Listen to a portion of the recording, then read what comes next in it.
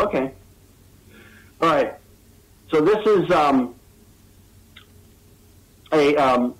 overview of the Institute of Medicine report and how that relates to our work today in today's workshop.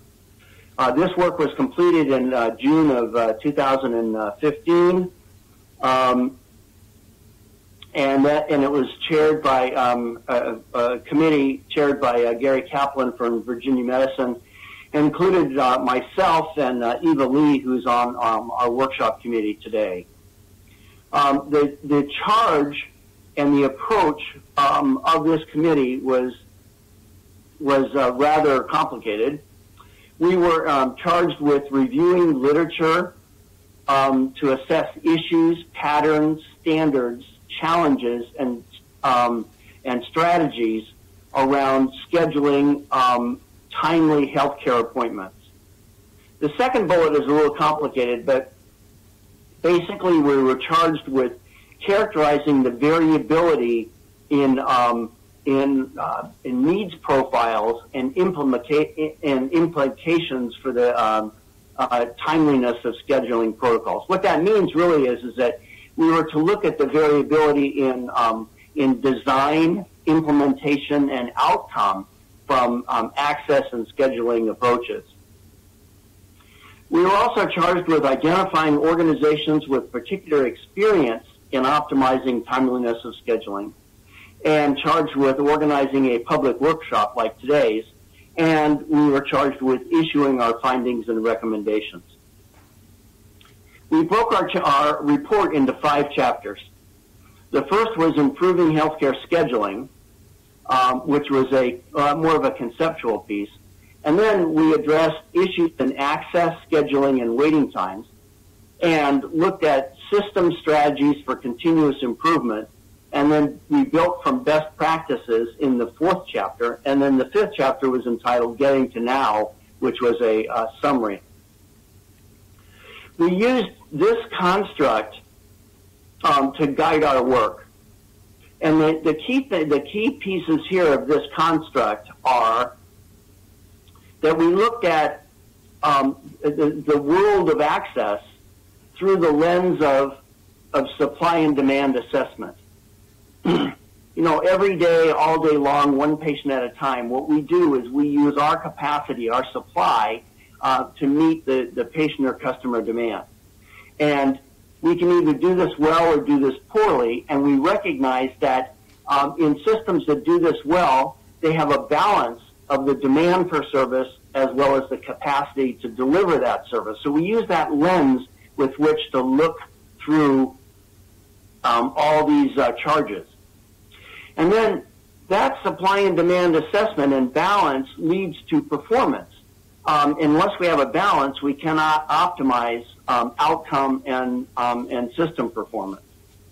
So using that construct as a foundation, we look through different lenses: patients and families, system strategies and culture, how a culture affects the supply and demand, how different system strategies affect this. We also looked through the endpoint, the lens of clinicians and services, and then particularly through leadership and organization. We used another construct to guide our work, and this was a 7-step process of 7 steps in sequence where we looked at how does access occur, how does scheduling occur. The first step, of course, was the initial query. The patient presents with a healthcare question. Can this patient access the system 24 hours a day, 7 days a week? And how does the system respond to that? The second step we labeled as engage. And in engage, we looked at the collective process to answer this query and what kinds of communication strategies do we use at this point. The third step was scheduling. Can the patient easily and quickly schedule a consultation or an appointment? Can this be scheduled at all times and through all different modalities? Was it easy and readily available? The fourth step we labeled as prepare. How does the patient prepare for this visit? how does the system prepare for the visit, and how do the clinicians prepare for this visit. This actually is a setup for our session 5 tomorrow morning. That's going to be led by Rachel Weber and with other participants, where we're going to talk to some degree about preparation in front of visits that go from primary care to specialty care. The fifth step was meet. This is address the actual encounter with the healthcare provider or with the system. How does this encounter take place, in person, online, or by some other telemedicine modality? The sixth step was act. And the act was what occurs after the visit. What are the actions that take place? What kinds of tests were ordered? What kinds of prescriptions were ordered? Well, how do we communicate afterwards?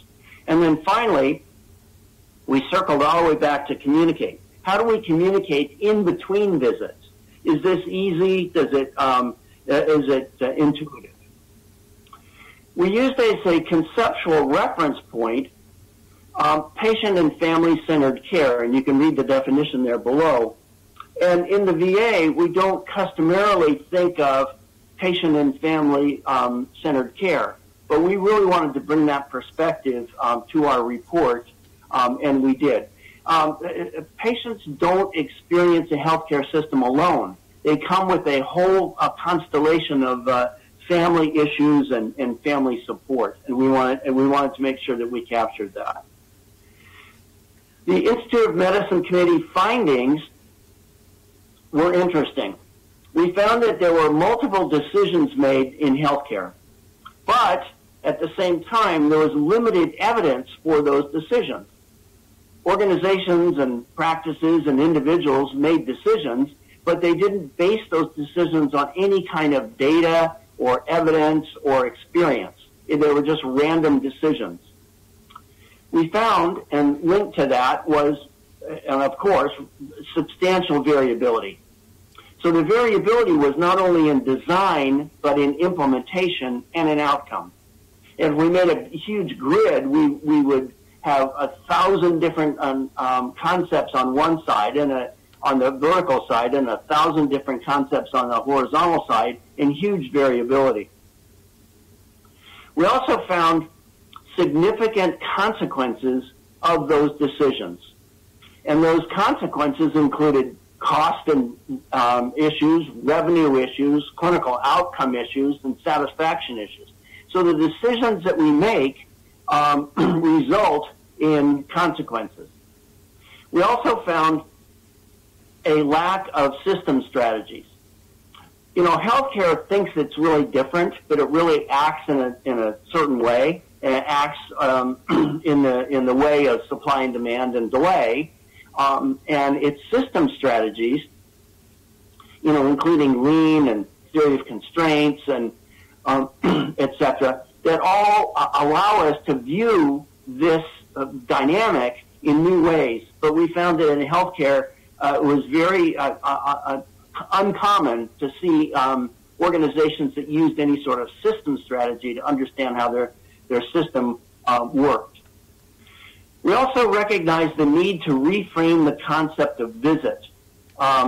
There's a lot of tension in healthcare around visit. In fee-for-service groups, visits create revenue, and in other groups, visits actually create cost. But we looked at, through the lens of patients and families, that we recognized we needed to reframe that whole concept of visit and face-to-face visit, and we needed to embrace different ways of accomplishing what we were trying to do with that encounter. We also found that the concept of continuity, patient linkage with a specific clinician existed, but there's no clear implementation or understanding of how to implement that concept. We found no validated standards around delays, around continuity, pretty much around anything. We found that there were a number of emerging technologies, wonderful things on the horizon, but a limited embracing of those technologies. We found a paucity of leadership, and we found that delays in our systems were ubiquitous and had multiple contributors. So what contributed to delays? What did we find? Well, we found an inattention to supply and demand, an inattention and basically a misunderstanding of supply and demand, which contributed a great deal to delays. If we don't have a balance between a measured balance between the demand for a service and the corresponding supply or capacity to deliver that service, we're going to get a delay. And there was just an inattention to that. We found a provider-focused approach contributed to delays.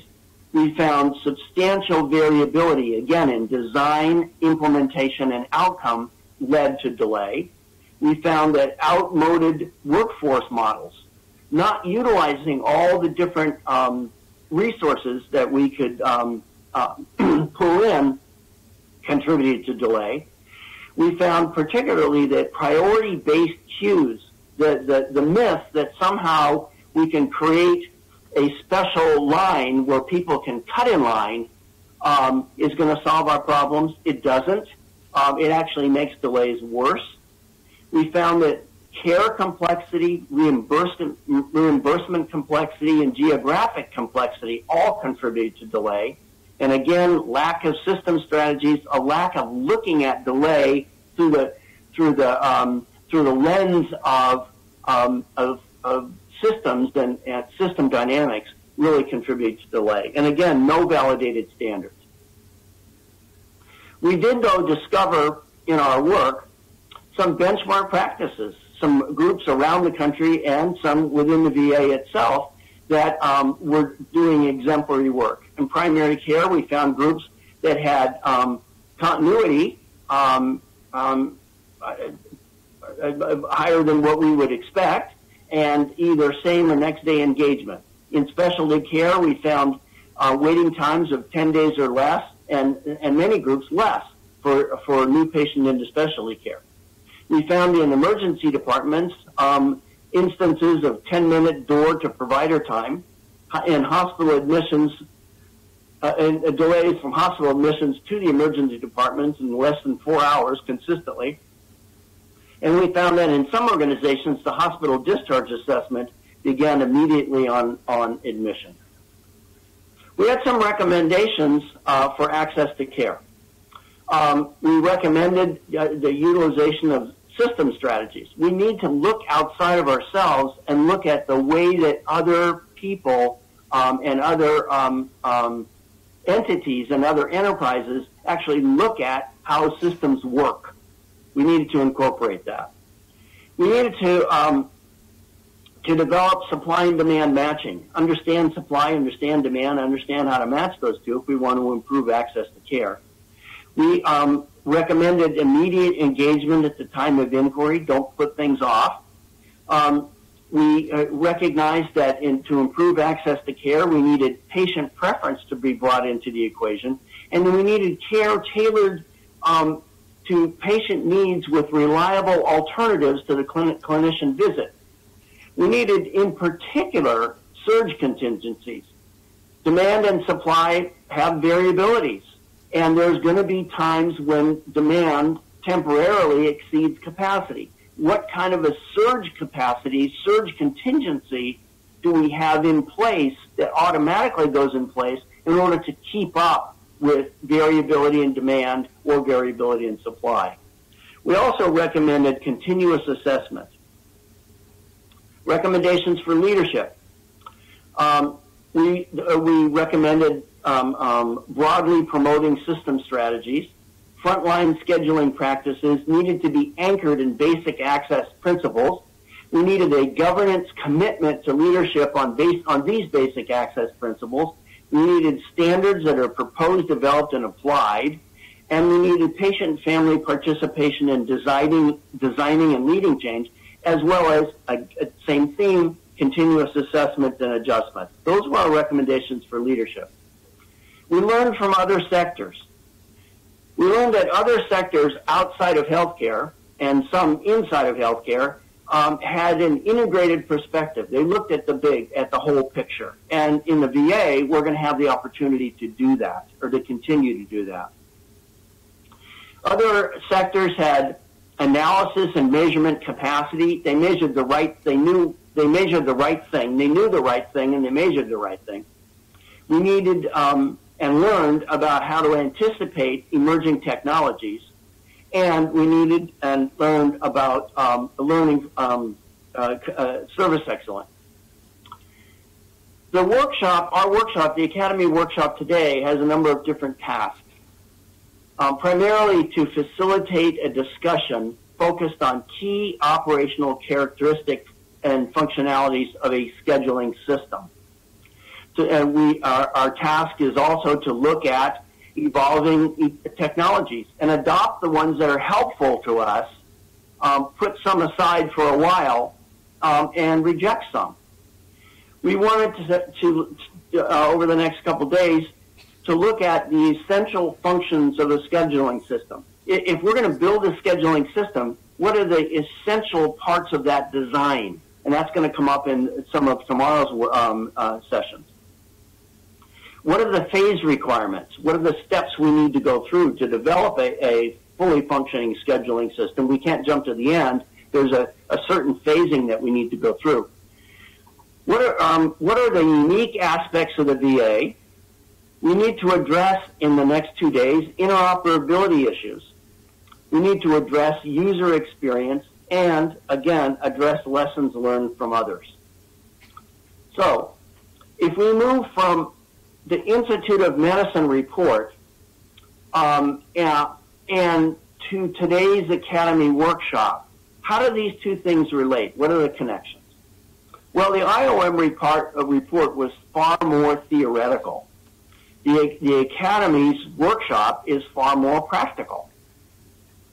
The IOM addressed access and patient needs, while the Academy will address scheduling and patient needs. The IOM sets the foundation for balancing supply and demand, and our Academy workshop will describe how to enable that. The Institute of Medicine report emphasized continuity in primary care, minimal delays in specialty care, and inpatient flow, and the Academy workshop will enable this. The Academy workshop will address the unique VA setting, geographical challenges, interoperability, wide user variability and needs. And the Academy will look ahead towards evolving technologies and potential opportunities for the VA. So that was our report. That's how it connects to our Academy workshop today. We felt that the Institute of Medicine report was really a great foundational piece for all of our work here. So I'll pause here and see if there's any questions. So this is just perhaps a little bit more complicated than it would be if Mark were here, but if there's anyone in the room that has a question for Dr. Murray, go ahead and come to the microphone. If there's anyone on the phone or on the WebEx that has a question, voice it, and Mark will have a chance to answer it now.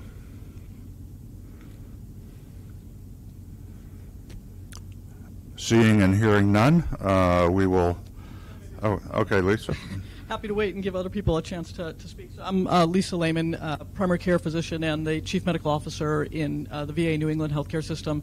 So Mark, thanks so much for that great overview and really setting the stage for the work that was already done and the connection to the work that we're going to do over the next 2 days. I think that was really, really helpful.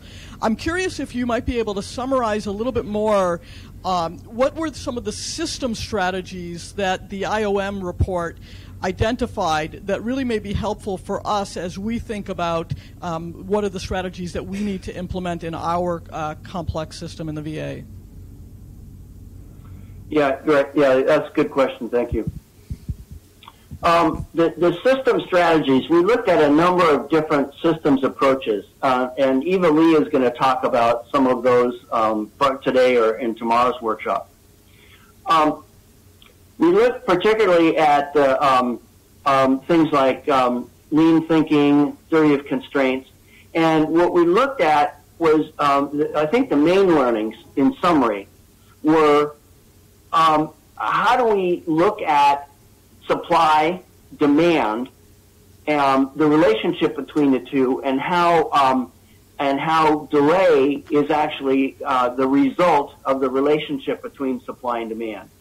We looked at things like the theory of constraints, where if we're going to get a patient to go from primary care into specialty care, there's a number of different steps that need to take place in that transfer.